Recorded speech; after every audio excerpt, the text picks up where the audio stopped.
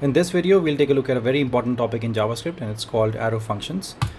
I've opened up my JS field window, and let me show you what the syntax of a normal function looks like, right? So this is what a normal function looks like. You have the name of the function, and then you have is equal to function, and then you write argument 1, argument 2, right? You pass the arguments, and then you have a return expression, right? You return something from the function. That's what you do, right? For a normal function. But with arrow functions, this is the syntax. So we have let func is equal to argument 1, argument 2. So you can see that you don't have to write function. Firstly, that's the difference. And then you have this is equal to and then arrow sign, which is called as the arrow function. This is the arrow function, right? And then you just have the expression directly. You don't need to have the curly braces as well, especially if it's a small function.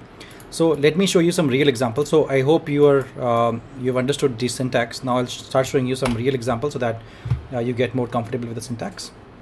So let me show you a regular function. So let's say the function is called sum, and it's a function, and it accepts two parameters, a and b, and then it returns a plus b. Okay, and now if you want to write this as an arrow function, how would you do that? So you'd say let sum is equal to a comma b, right? Again, as you can notice, we don't have to write function here. And then you create this fat arrow. It's called the arrow operator, right?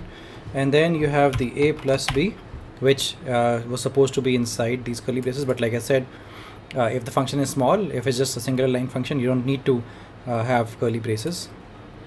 And that's how this will work. And then you can call this function sum, and then you can pass 1 and 2 to this.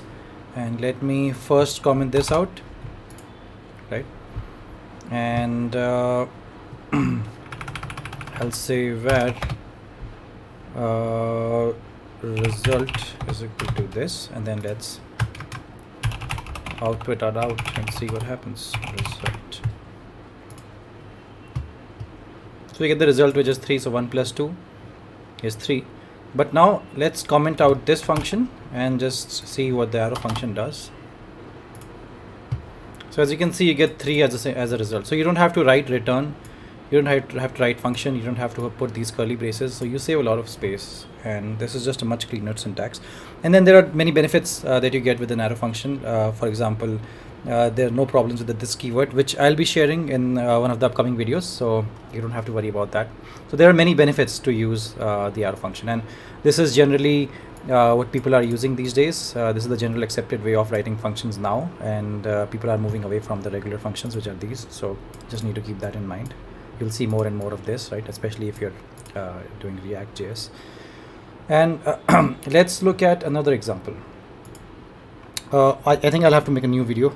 So the video just after this will have that second example that I'm talking about for the arrow functions. So see you in the next video. Thank you.